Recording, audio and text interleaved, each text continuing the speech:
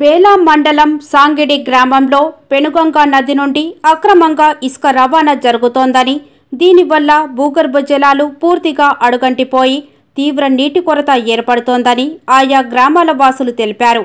ఈ మేరకు సోమవారం ఏర్పాటు చేసిన మీడియా సమావేశంలో వారు మాట్లాడుతూ, సాంగిడి గ్రామం నుండి కొందరు అక్రమార్కులు ఇసుక రవాణా చేస్తున్నారని, దీనివల్ల తమ గ్రామంలో తీవ్ర నీటి కొరత ఏర్పడుతోందని ఆవేదన వ్యక్తం చేశారు. ఈ అక్రమ రవాణా గురించి పై అధికారులకు తెలిపినా వారు కనీసం స్పందించకపోవడం శోచనీయమన్నారు. ఇప్పటికైనా ఉన్నత అధికారులు ఇసుక రవాణాను ఆపి అక్రమార్కులపై చర్యలు తీసుకోవాలని సూచించారు. కార్యక్రమంలో సామ రూపేష్ రెడ్డి, కదారపు ప్రవీణ్, రామోతర్, సునీల్, జితేందర్, సురేష్, బట్టు నారాయణ, దయాకర్, ఆషన్న తదితరులు పాల్గొన్నారు. ఇసుక వల్ల మా గ్రామంలో నీటి కొరత ఏర్పడి ఈరోజు మళ్ళా పశువులకు కానీ మా ప్రజలకు కానీ ఇబ్బందులు వచ్చే అవకాశం ఉంది. కాబట్టి దాన్ని వెంటనే అరికట్టాలని చెప్పేసి మేము మేడం గారిని కలవడం జరిగింది.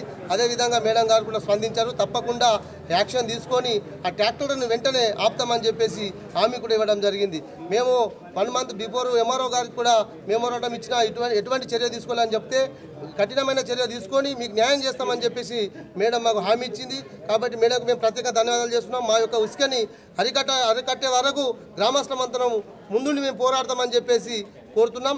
లేని ఏడల ఇక్కడ ధర్నా చేయడానికి కూడా మా గ్రామస్తులందరం ముందుకు వస్తామని చెప్పేసి గ్రామస్తుల తరపు నుంచి మేమందరము విజ్ఞప్తి చేస్తున్నాం. మేడం గారికి ప్రత్యేక ధన్యవాదాలు తెలియజేస్తున్నాం.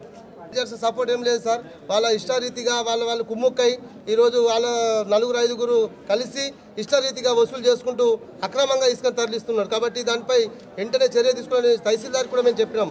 అయినా కూడా ఇప్పటి వరకు కూడా వచ్చి ఒక ట్రాక్టర్ కూడా సీల్ చేసిన దాఖలాలు లేవు. కాబట్టి వెంటనే మొన్న ఏడీ మైనింగ్స్ కలిస్తే మైనింగ్ ఆఫీసర్ వచ్చి ఒక 5 ట్రాక్టర్లు నామమాత్రంగా సీల్ చేసింది తప్ప ప్రత్యేకించి దాన్ని దృష్టి పెట్టి దీన్ని అరికట్టమనే ఉద్దేశం లేదు. కాబట్టి అధికారులు కూడా ఇప్పటికైనా స్పందించి వెంటనే దాన్ని అరికట్టాలా, లేని పక్షంలో మాత్రం పెద్ద ఎత్తున అక్కడ గొడవలు జరిగే అవకాశం కూడా ఉందని చెప్పేసి మేము అధికారులకు కూడా మేము కోరుతా ఉన్నాం.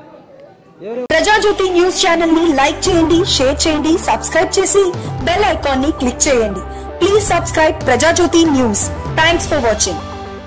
ప్రజాజ్యోతి ప్రతి అక్షరం ప్రజా గొంతుకై, ప్రజాజ్యోతి ప్రతి గొంతుక సింహ గర్జనై.